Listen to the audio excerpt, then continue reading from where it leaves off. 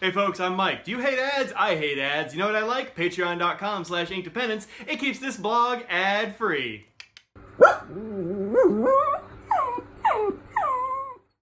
Hello and welcome to inkdependence.com. I'm Mike, and this is the Schon DSGN Pen.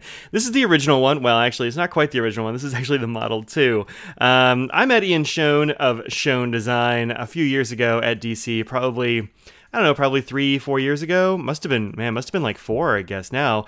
And he sent this out to me just about a year ago, and I've actually been using this ever since. He didn't actually send it out for review just because we're pals, and he's like, hey, check this out. So this is the packaging that this thing comes in.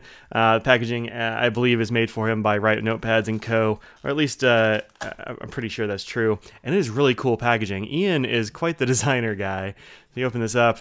This opens up like a little book. Then you have this cool card with a pen and stuff. There's also a notebook included. This is his card, SchonDSGN.com. You can check that out. You can also find him on Instagram and such, where he's got cool videos of like his shop setup and all this sort of thing he's doing now. This is a nice little notebook that is made for him by Write Notepads & Co. in Baltimore. Ian was in Baltimore until recently. He has just moved out of Baltimore and into a new space. And this is a cool notebook because it's dots on one side and lines on the other. I really like it. I got to start using this thing. I actually kept it in the box and forgot about it because I was going to do this review. And then I just kind of, took me a while to get around to it. On this card, he has things like the customer's name and the model. This is the Model 2. The Model 2 has a clip on it. The rest of them did not. This is date of purchase 6/26/18. So yeah, like a year ago. And retailer Ian himself. Let's put this over here. This is the Schon DSGN Model 2. This is a ballpoint pen, so a lot of you are like, well, gonna click off now, but hey, wait for a sec. This is anodized aluminum, and it's a pretty heavy pen, actually.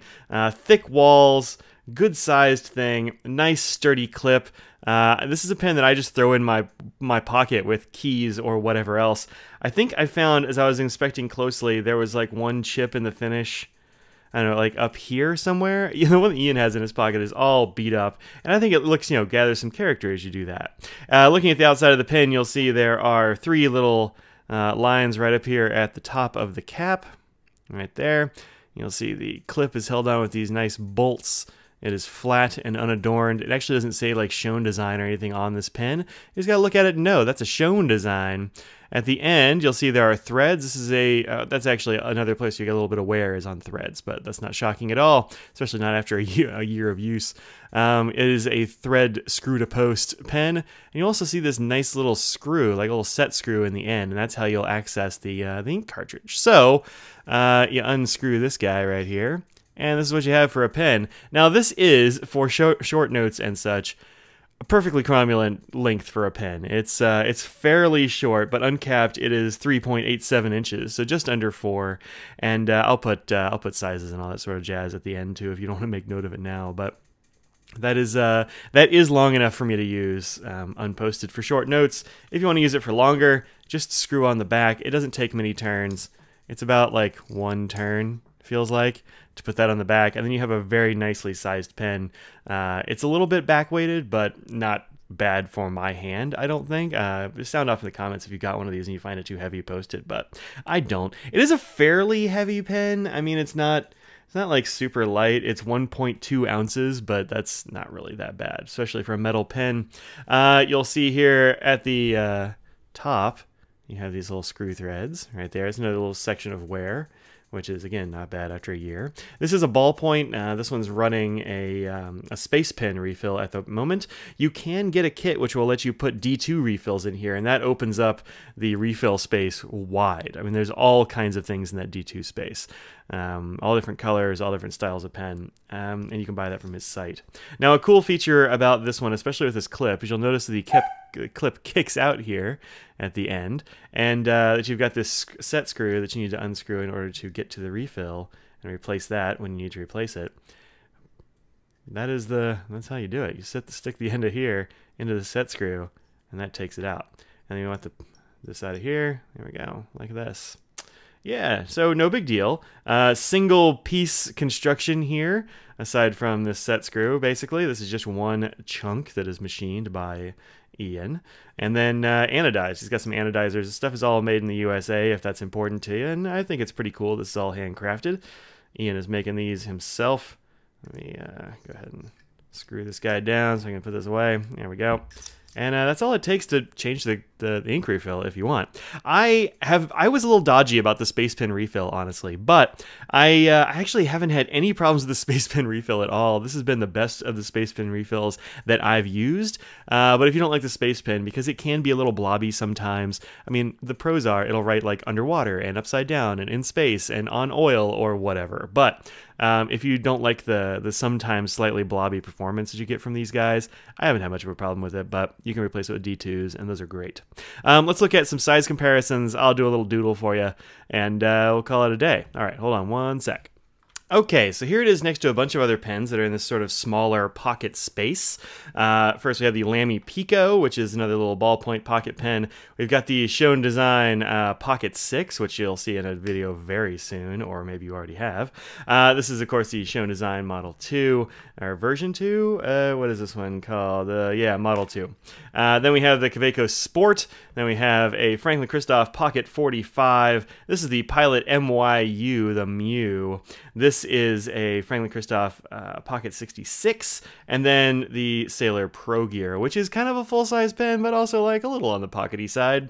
So this is what they look like, all capped and such. And you can see this is a fairly medium-sized pen. If you like the size of the 45 or the Kaweco Sport, this is going to be perfect for you. Let's go ahead and uncap them or extend them in the case. Look at this thing, man. Anyway, extend them in the case of that one. This is actually, some of these are, most of these are actually fountain pens, but you know, that's what I've got mostly for pocket pens.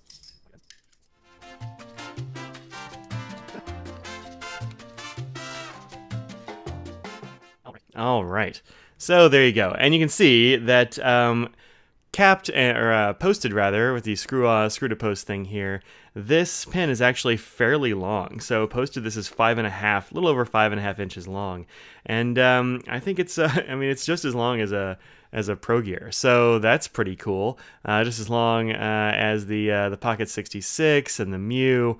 These are all pens that I've used quite a lot, including this one. So here's the thing. I'm mostly a fountain pen guy, and y'all know this, but also I do love a good ballpoint. And I think it's important, or at least very useful for me, to have a ballpoint in my pocket pretty much all the time. I usually have a ballpoint and a fountain pen in some configuration, usually in like one of these duo sleeves from Rickshaw or something like that.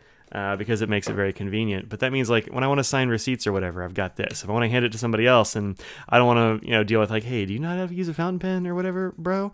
I don't have to deal with that. I just hand them this thing and everybody knows how to use this immediately. The section is fairly thin in diameter. The diameter here is actually 8.8 millimeters, which is a little lower than what I tend to prefer. I like around 10, but it's close enough, man. I have no problem using it. Okay, let's do a little doodle right quick. Okay, so this is the Schon Design.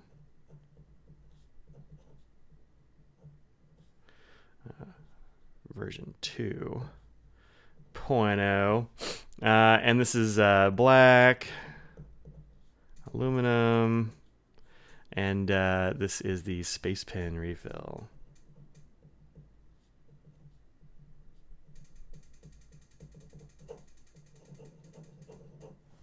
And yeah, man, it's a ballpoint. It works perfectly well. I've used some of these space pen refills, and they were very disheartening. They would skip and all that sort of thing. I haven't had any problems with this refill. I mean, you do see a little bit of, like, maybe up here, you get a little blobbiness. Sometimes you write really quickly and just, like, push it along the page, and it's like a little bit of blob, but it's not too bad. And I'm not getting any smearing or anything like that. It dries quickly enough. So, yeah, anyway, this is a refill that I've grown to like. I was going to get that D2 thing from, and I just never bothered because I like this one. All right, folks, so this has been the Schon Design Model 2 or version 2 of the original Schon Design pen with the pocket clip. You can get these clipped, you can get them unclipped, you can get them all kinds of wild designs. You can get them in all kinds of different configurations as far as materials, and they start at around 70 or 80 bucks, I believe, which is, look, fairly expensive for a pocket ballpoint pen, but it's like in the same realm as a whole bunch of other stuff that's been coming out lately in the space that we all like. And so, like, if you want to have a pen in your pocket that's pretty much indestructible, the Schon Design one, if you dig the look and the feel and this sort of thing, This is a solid pen. So check out SchonDesign.com, and hey, if you get a chance, tell them I sent you, because that lets makers know that we reviewers are doing a thing that helps them sometimes. And I will see y'all later on. Peace out. Hello, folks. Oh, goodness.